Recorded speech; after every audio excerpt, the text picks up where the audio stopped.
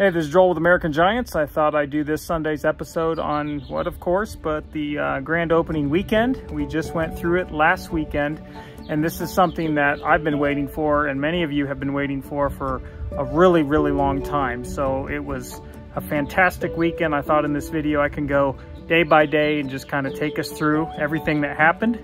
And we'll start that off with the Waving Giant from Chicago. A little bit of history.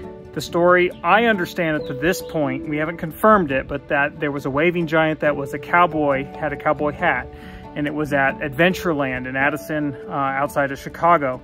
And this was ordered in the mid-60s, and then it was on display. They also had a pirate and an Indian version there. This went on until the place closed around 1971.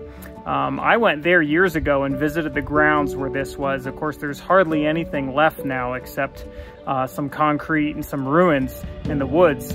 But the big question is what happened to the Muffler Men? And we really don't know. As far as the chief and the pirate, we don't know what became of them. But we do know that the Waving Giant went to Big Ben's Tire Barn in Bartlett. And many locals have written me and told me they remember him well through the years into the 80s and into the late 90s. He fell into disrepair. He lost a hand. He was looking kind of rough. And so the city asked him to either restore it or put it in storage. And the tire barn was a big barn. And so this guy was moved into the attic of the barn around 2000. And he has stayed there for the last 24 years. In 2012, you know me, I'm always digging for Muffler Men and trying to like get their history and tracking down old pictures. And I went into town, showed that picture around. One of the guys I showed it to in a restaurant said, I work in the building where that is. And next thing you know, I'm at this car dealership and Conway's. And they let me go up a rickety ladder into the attic, and boom, there's a Waving Giant up there in the cobwebs. It's like something out of a storybook. And so I just kept in touch with the owner. Felt really impressed for some reason. I kept thinking about it a few weeks ago. I got to call him, see what's going on. And I called him, and he said, I can't believe you called me because I need to sell the building, and I'm wondering what to do with this giant. And I'm like, I'll be there. So I went up there. I just want to give a shout out to my buddy Lee Woods, because he really stepped up and met me up in Chicago. I was driving across from Colorado, and Lee and I, with the help of some of the employees, went up in the attic. We found this guy. We checked him all out. He was still there just as I'd seen him all those years ago.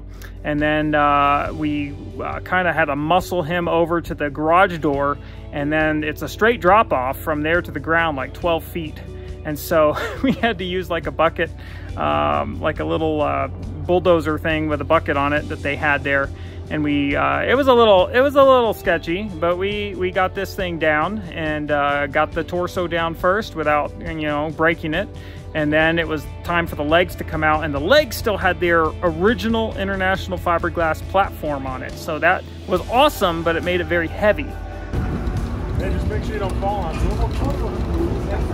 And then we pushed the legs across the parking lot, and it was really a sight because all those years this thing had been in storage, and now he's finally seen the light of day and he's getting loaded, and we had like all the employees were out there. It was a big deal.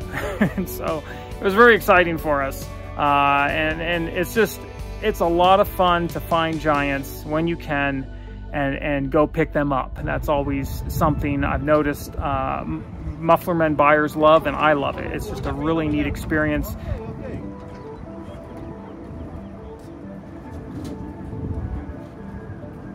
So we strap this thing all down, and then we start through Chicago with this thing on Lee's trailer. And it's always an experience to haul these, and you get tons of looks. And those of us like Lee, who are Muffler Men collectors and owners, and others who've hauled these know what that experience is like. Lee's been collecting now for a while. He's actually got a place called Driven Towing in Hot Springs. So if you ever are in that area, this guy is really coming up on the map with how many Muffler Men he's got, and he's getting more. He has a Mark Klein custom tow man that we helped him set up, and he's got hundreds of signs, vintage signs that you can check out, and classic cars. He's got a bunion that originally was at a sporting goods store in Utah way back in the day, and then it went to Connecticut, and then he got it. So he's got that, and then he's got the Utah Spockman, which is now in restoration as well. So it's a fantastic place to stop and check out his collection, his growing collection. He's got some other really cool stuff like a Fisk Tire Boy, and he's got an Esso Tiger he just got that he's restoring. So that place is definitely going to be a place to check out on your travels. I really appreciate people like Lee who have a collection and share it with the public. Because that really increases the awareness of Muffler Men and the joy of traveling the roads, and kind of gets people into it. There's others on Route 66 that are doing it. Mary Beth has at Buck Adams. She ordered him years ago. We helped set him up. And now she's got another bunion across the street, and then she just ordered Stella, and she's coming, and she's all painted, and that's going up very soon. So big thanks to her for all the attention she's brought Muffler Men. And then you have Aaron at Gearhead Kuros up the road in Kansas, and he's ordering one from Mark, so that's coming on the scene. So it's really an exciting time for Route 66, and you know, we're doing the museum and bringing all the giants there, and so it's really neat, and it's been fun for me to watch all this migration of Muffler Men on Route 66 and other places.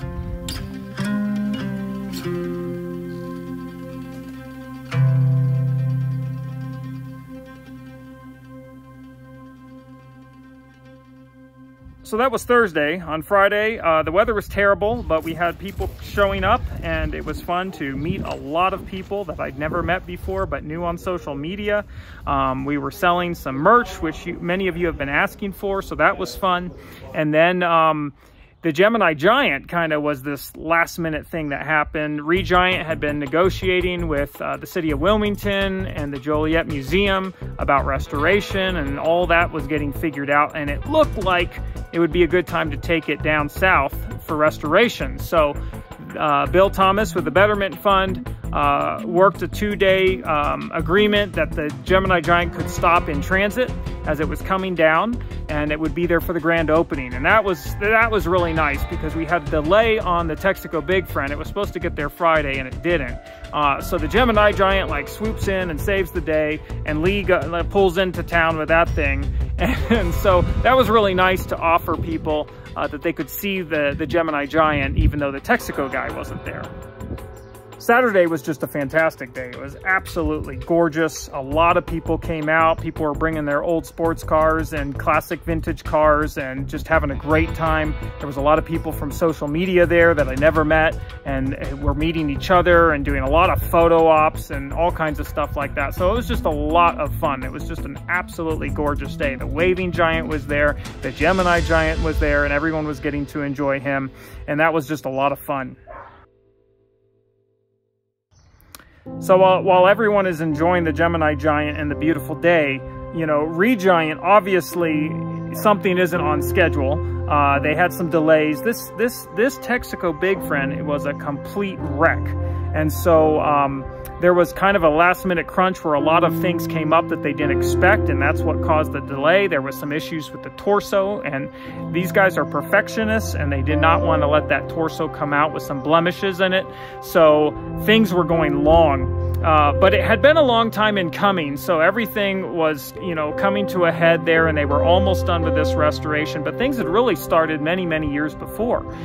In 2011 or 12, when I was brand new with Muffler Men, I went to a convention in NAB for work, and when it was done, I went out to Pahrump. It was one of the best things I ever did, because the Texaco Big Friend was called the Green Valley Giant back then, and it was at a mobile home dealership that was out of business, and it was still up in the air at that point in time. So this was just a great opportunity to get pictures, and I got a bunch of them.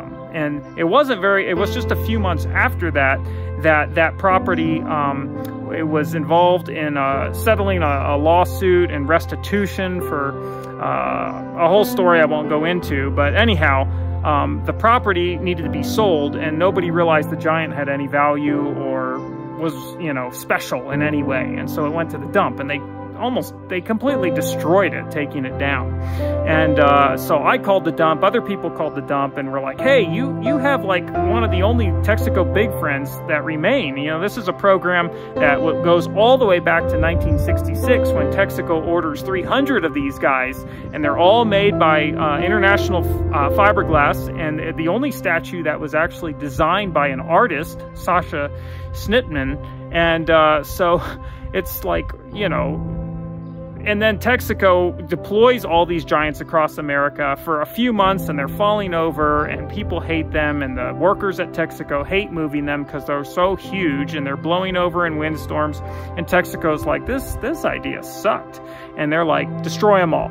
And so, to my knowledge, they were all destroyed, all 294 of them, and 6 remain today that I know of. And so that was one of them.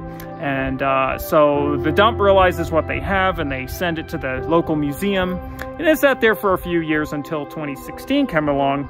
And I started talking to the curator of the museum named Maryland. And I said, I think, you know, we want to restore him. This guy's a complete wreck. I think we're its only chance. And if you let me purchase it, I promise you I will bring it back to what it was. And so the board decided to sell it to us, and Neto and I went out there and we took this thing down and we moved it in a box truck and a Penske truck, and we hauled it all the way to the Regiant shop, which was the American Giant shop back then. And what a job that was. The thing was full of pigeon crap from stem to stern, and it was a colossal job and a complete wreck, and we were wondering what in the world we were doing, how we were going to ever save this thing. And then, you know, the restoration business took off, and we were so busy for so many years, and just that guy kept getting pushed to the back burner until finally this museum became a reality, and he needed to come to the front burner because he needed to go up at the American Giants Museum.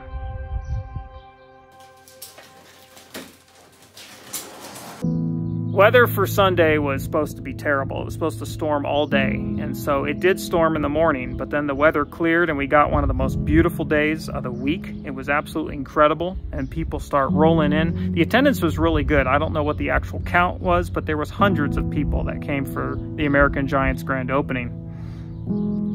We kicked things off around noon with a question and answer period with Bill Thomas, who the museum is really owned by the Atlanta Betterment Fund, who basically is all about making that little town of Atlanta better, and offering things that Route 66 travelers can visit and see as they come through town. And they partnered with me, so they own the museum and they built it, and I am the loaner of the Giants, and I have all the historical knowledge and everything to help them build all the plaques and the info panels and all that stuff. So we have a really good partnership. So Bill and I sat down and did kind of a Q&A, and you know, the questions that were more about, you know, the museum itself went to Bill, and then I answered all the questions about Giants and their history and Muffler Men, and I loved it. You know, you give me a microphone and you ask me to talk about Muffler Men, and I'll do it all day. And so it was really good. We had some awesome questions. I loved the participation. I loved, you know, it was just really neat to all of a sudden, for the first time, have a group of people all together that all were passionate about roadside attractions and Muffler Men. And that was just a unique experience. And we're like, oh, we need to do this more often and like get together. But that was just a really cool time to take questions and talk about Muffler Men. After that, we had the ribbon cutting, and that was really cool. I've never cut a ribbon or opened any kind of anything in my life before, so I was given this giant pair of scissors, and I did my pose, and everyone could take pictures, and the American Giants is officially open. On 3. 1, 2,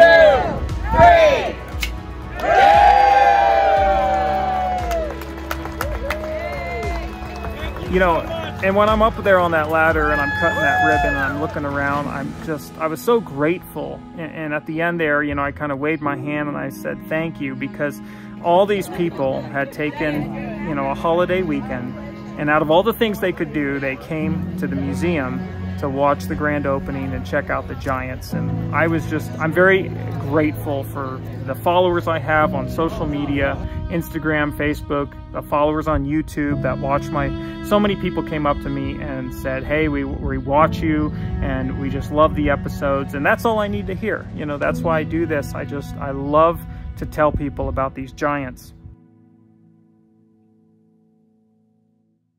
And as I said before, it was really cool to see all the social media people. You know, Offbeat Jimmy's World was there, and Silly America with Valerie that I've never met and who was around long before I started doing Muffler Men, and so many others. I'm going to mess this up because I'm not going to name everybody, but there was a lot of people that were there that took time to come, and we were all together for the first time, and that was really kind of cool. All these roadside attraction social media people were all together in one spot talking it up about everything that we love and do.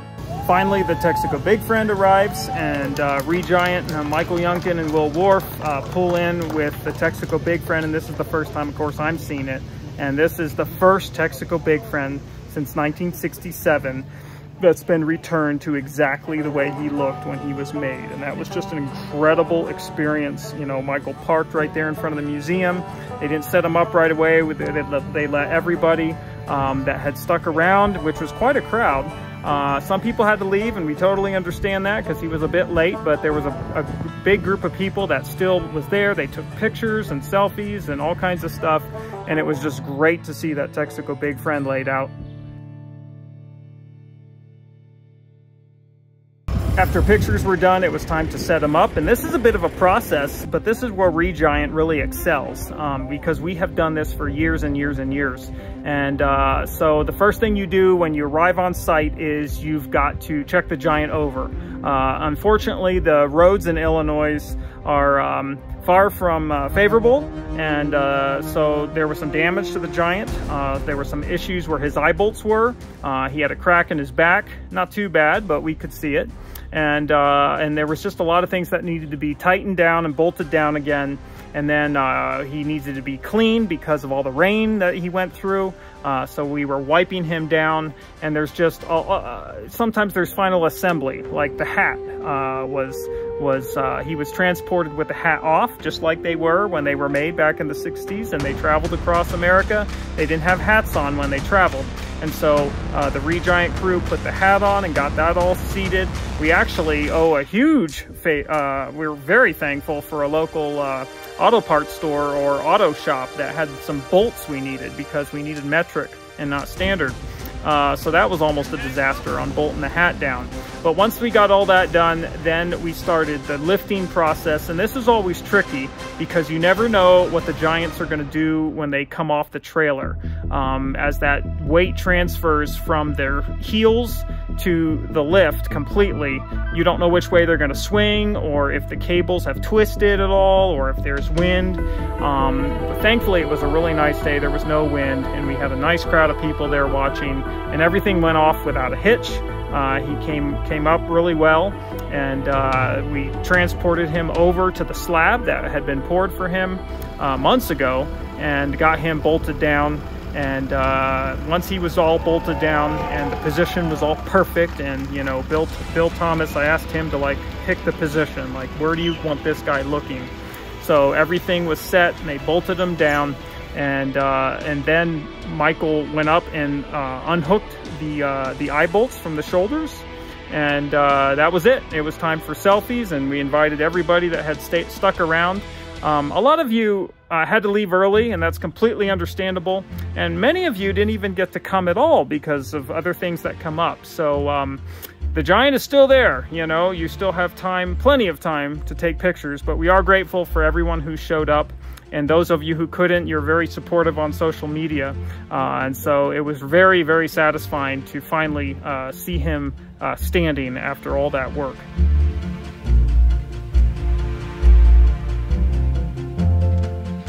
So now that the dust is clearing and the weekend is over, and I took a few days off from social media just to rest and relax, I think we all did. Now we're doing kind of the cleanup. Re-Giant went back and tallied up the cost. And let me tell you, restoring Muffler Men now is a whole different thing than it was when we started. when we started, we could restore these guys pretty inexpensively. But I will tell you that resin has doubled, paint has doubled, labor has gone up, everything in this country has gone up, and that's affected restoration. And so what we thought we had covered, you know, we want to provide this stuff for free for the travelers. That's always been a goal of mine, to, you know, have something that you don't have to pay an arm and a leg for, and you can come and enjoy it and see it.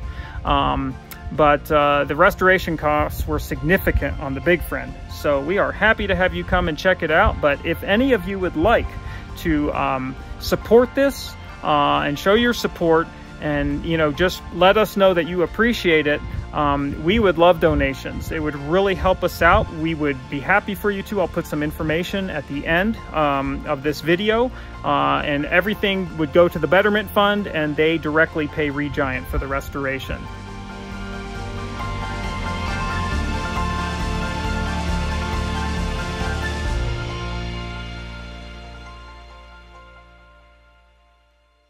And then there's merch. We have some leftover merch from everything. If you did not get a shirt, please let me know. I don't have the online store set up yet, but I can get you shirts, so I can ship those out. We have this International Fiberglass shirt. I've got some of those left in large and XL. And then we have all sizes for the American Giants t-shirt. Just let me know. If you're going to the American Giants Museum to see the Big Friend, they have t-shirts. All the shops around that square, they are all selling the t-shirts. They're selling coffee cups, they're selling keychains, and you can support local business. And so it also benefits the town, the community. And we also have bobbleheads. If you want a bobblehead, I'm going to put my email here.